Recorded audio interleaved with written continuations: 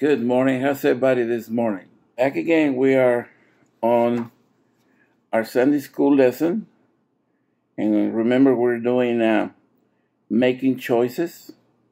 We talk about Gideon, fearful, not sure if he could do what God wanted him to do, but he went ahead and obeyed God and honored God.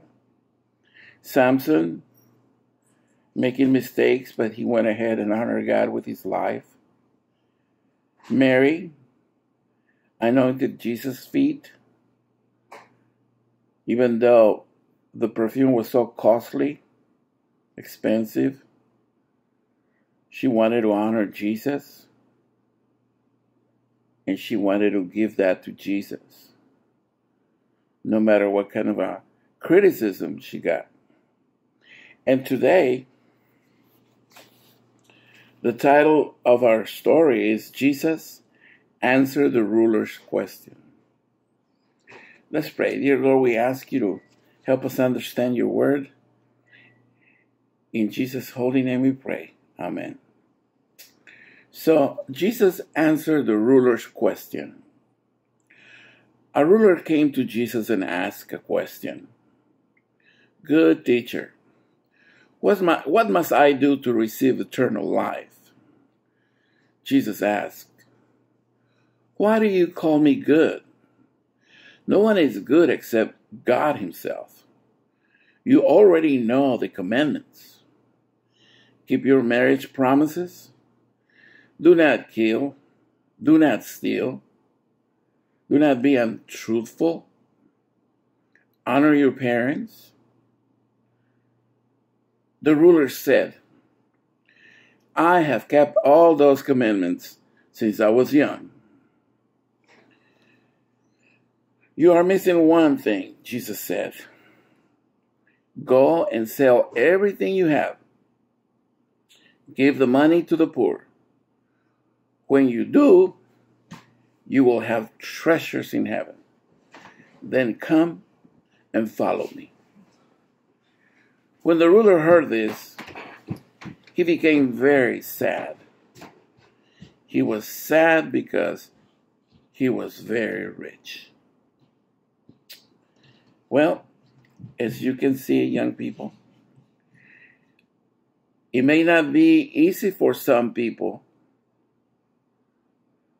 to follow Jesus, but that is what it means to follow Jesus.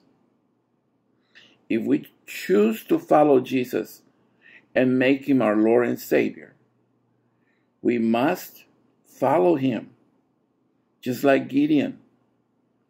Even though we don't think we're capable at times, even though we don't think we're able at times, we must follow him by being obedient to our parents, following God's rules, being a helper, being polite and respectful, showing compassion and kindness, sharing God's word, practicing reading the Bible, praying, worshiping the Lord. And today's verse, memorization verse, even though it's a little long, I'm going to read it to you and try to memorize it.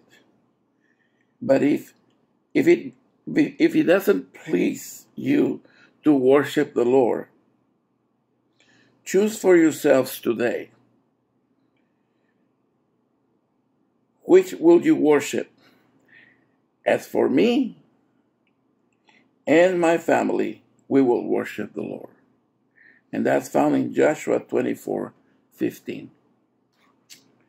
So, may the Lord help us always choose to obey him, because there's great rewards. If we choose always to obey the Lord, we will have all those promises that he has in the Bible. Surely goodness and mercy shall follow you, or shall follow me all the days of my life. Let's pray. Dear Heavenly Father, I pray for these children. I pray for every little boy, every boy that is watching this video, that you bless him and help them, Father God. Help them make right decisions. And especially that school is coming up. Be with them, Father God, and help them be honest and do their best in everything. In Jesus' name, amen. The Lord bless you and keep you. We'll see you next class. Bye-bye.